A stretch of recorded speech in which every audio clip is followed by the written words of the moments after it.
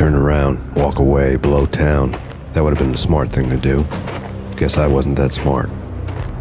Lupino's tenement buildings were a seedy hangout for all kinds of sleaze. A liquor store, a pawn shop, a laundromat full of mobster bookies and loan sharks. The list went on. The how and why of it was a mystery to me, but they knew I was a cop. They knew I was coming, and they were going to get real trigger happy about it. I got to see Lupino's hangout all lit up. A bomb went off, turning snow into liquid gold. A pillar of fire lifted the remains of a car straight up into the air. The flames were highlighted on the hood of a black Mercedes-Benz as it coasted down the street real slow, as if the driver didn't have a worry in the world. I got a good look at the man riding shotgun. It was Vladimir, the head of the local Russian mob, the fly in Don Punchinello's soup. The ringing in my ears was the sound of a mob war being waged.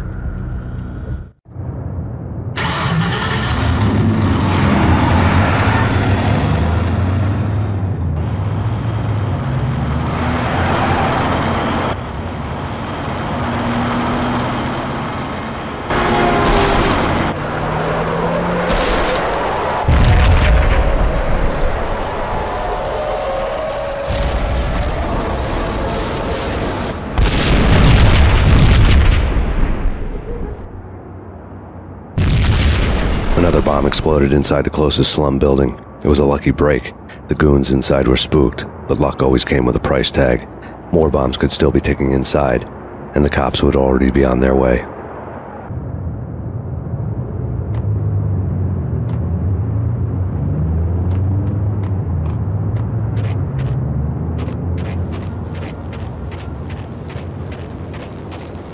I don't know, man.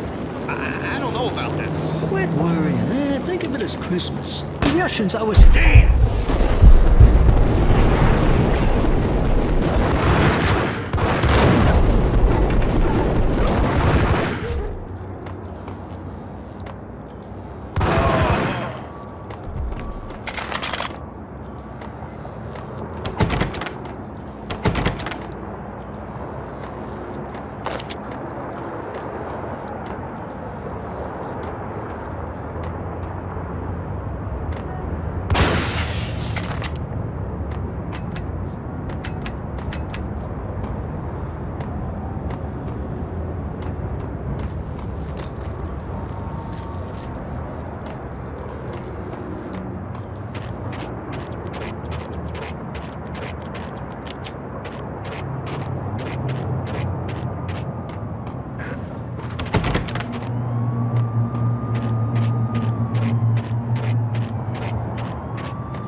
The headlines were a depressing read. The headlines were screaming bloody murder. The storm was a screaming duet with the approaching prowl car sirens. It was all a scream when you were down for the count and wanted for murder.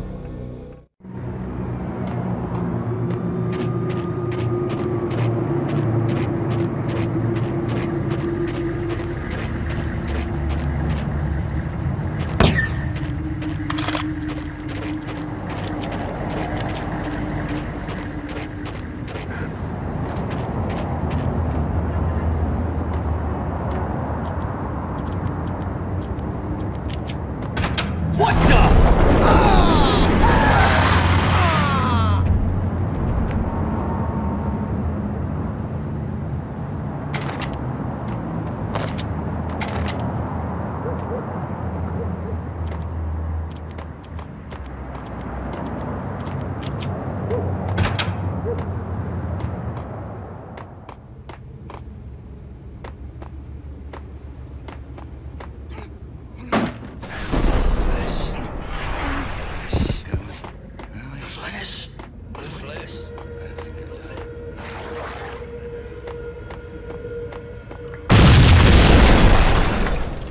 The whole building was rigged with explosives.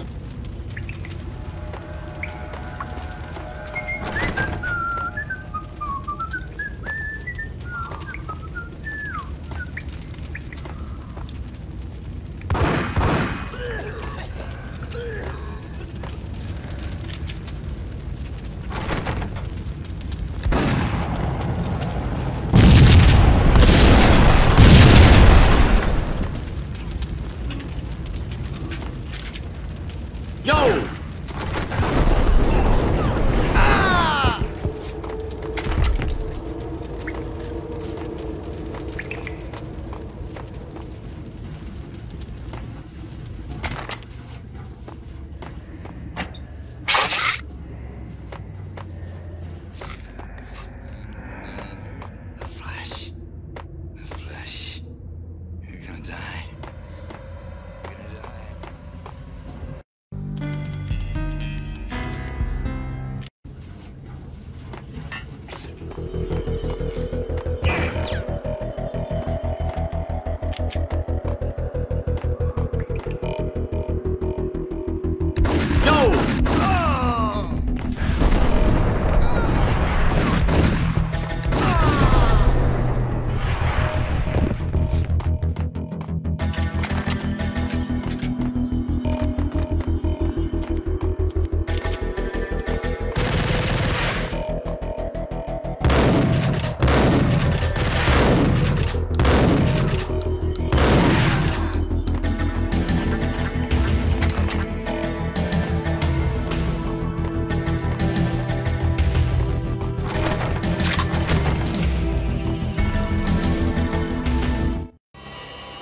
A beaten-up phone in the entrance hall was ringing.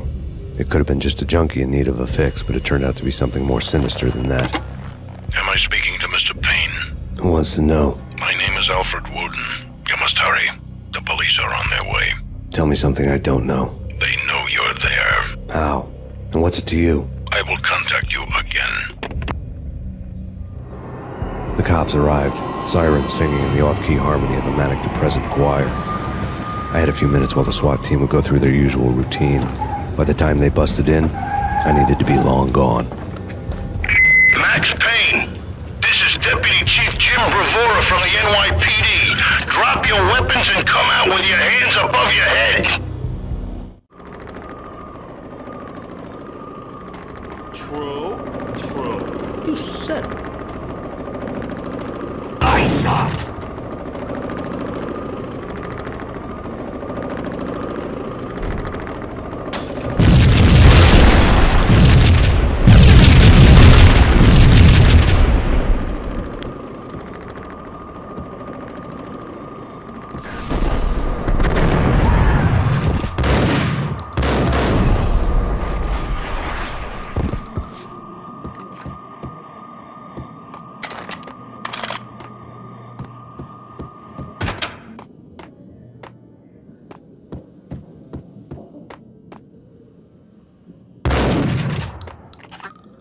Someone had left a letter on the counter. There was a key on the shelf.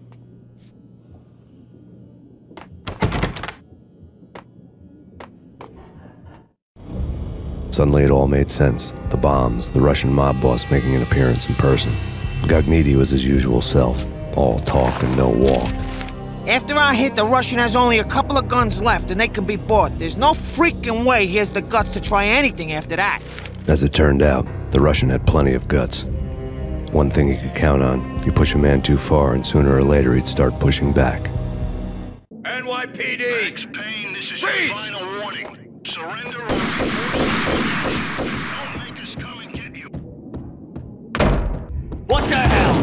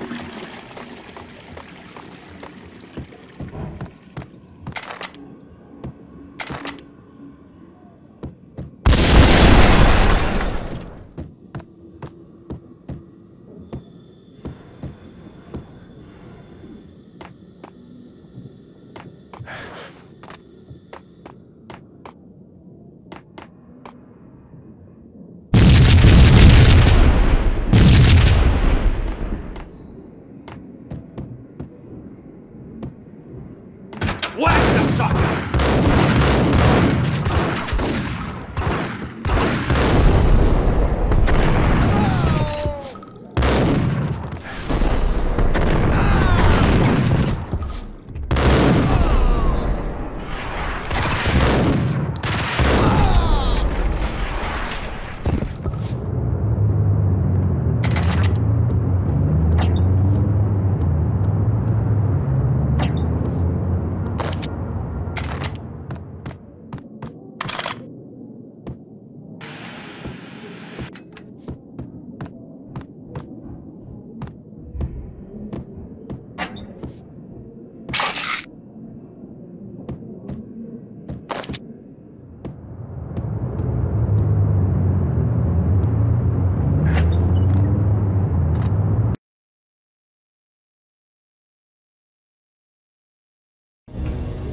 The bombs had destroyed all the stairs up to Lupino's office. The alternate route led there by way of adjoining rooftops. It's never been this cold. Never ever. It's like the sky's falling. Yes, sir. It's the end of the world as we know it. And I don't feel fine. I don't feel anything. Not a thing. I'm freezing my butt off. To get to the roof, I'd need to get to the elevator through the locked door up ahead.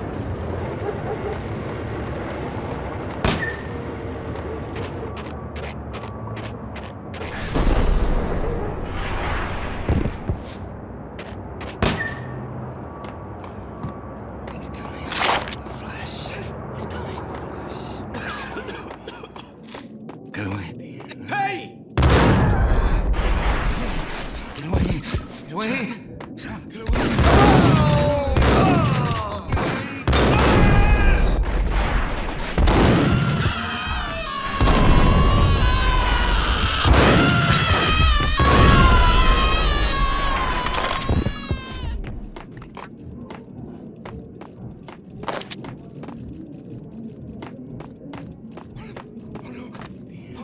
What the?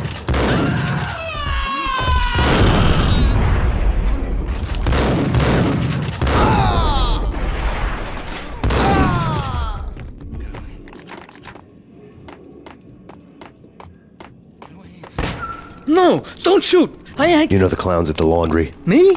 No. You're no good to me then. What? No, the laundry, yeah. I know him, yeah. Get me in there. Okay. You're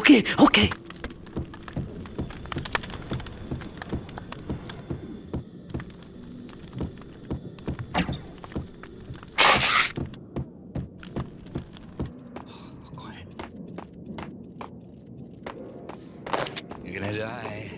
You're gonna die.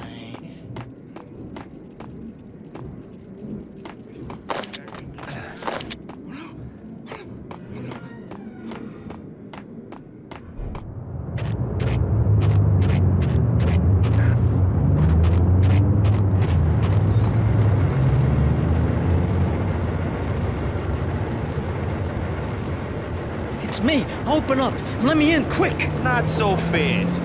The password. John who? Come on. Oh, okay, John, whoa. All right. Come right in. It's a trap! It's Payne! Hey!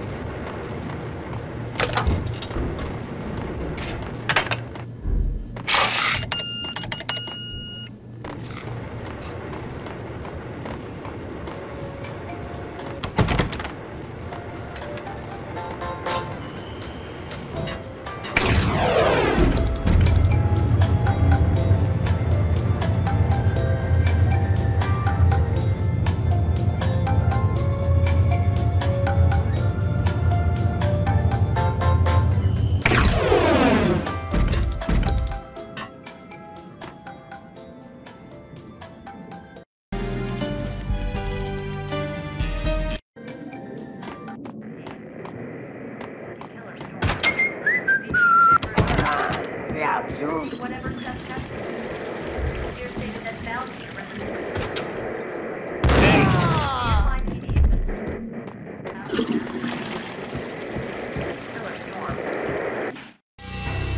New York City is in crisis tonight, with reports of Valkyrie-related gang war in the streets of the Bronx. Apparently, Max Payne, wanted for questioning in connection with the slaying of a DEA special agent earlier tonight, is waging a one-man war against his former partners in crime. Among the list of casualties so far are notorious mafia members Joey and Virgilio Finito, as well as Rico Muerte, himself a fugitive from the law, and a suspect for several murders in the Chicago area. The NYPD has been placed on full alert, A citywide APB has been put out on Max Payne. Deputy Chief Jim Bravura has promised to take whatever steps necessary to bring him to justice. What those steps may be remains to be seen. For NYCNN TV News, this is Kira Silver.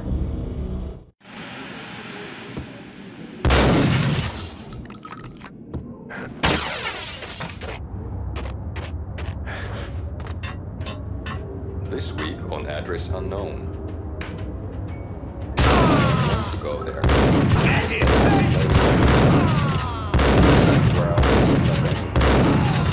Only it's not me, it's a pink flamingo.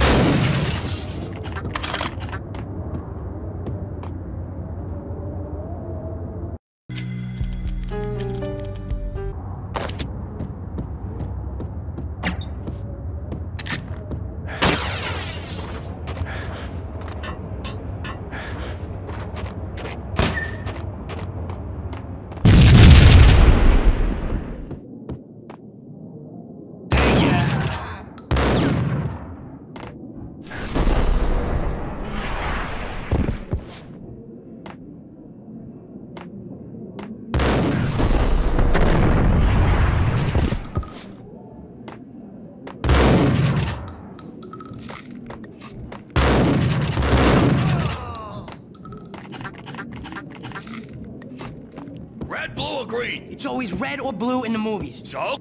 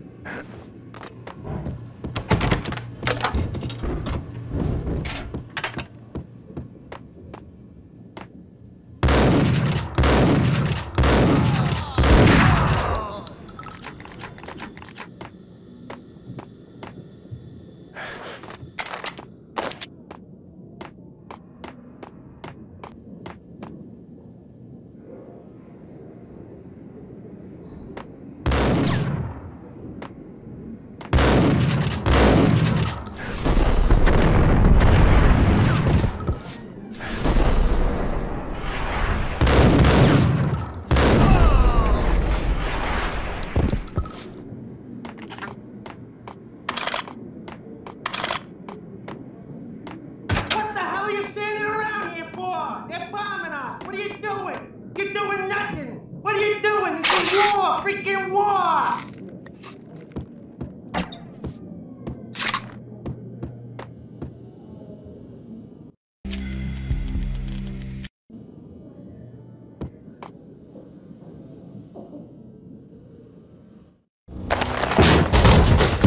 Vinny got needy. Just the man I've been killing to see. Payne? Freaking Fed! I knew from day one there was something screwy about you. What do you think you're doing? You're a freaking cop. You ain't got squad on us. You can't just come in here waving your piece like it meant something. Yeah! Oh my God! Oh God, you shot me! Ah! You're dead, Payne! What the hell are you waiting for, you apes? Kill him! Kill him! With pleasure, boss. Gugnetti bailed. I made like Chow Yun Fat.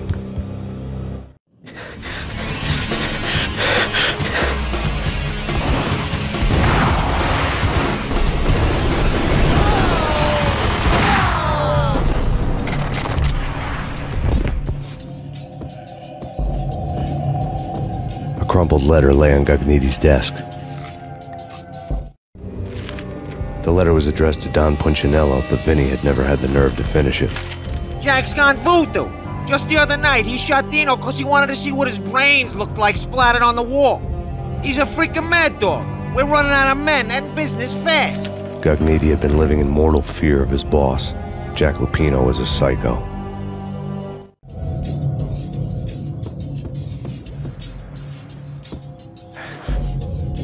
Vinny Gugnetti was running scared. He could run, but with a bullet in his stomach like a broken bottle of Tabasco, he was quickly running out of time. He knew where his boss was, and I wanted to square things up with Jack Lupino. Gugnetti would be moving fast. I don't know about angels, but it's fear that gives men wings.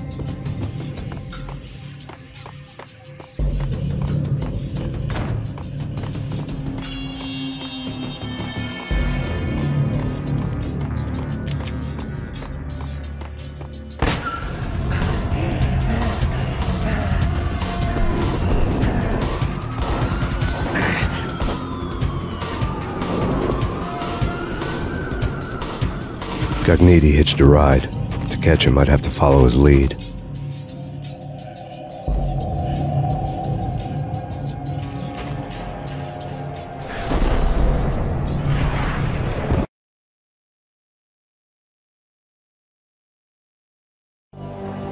This was my second train ride of the night. The way it started didn't promise anything better than the last one.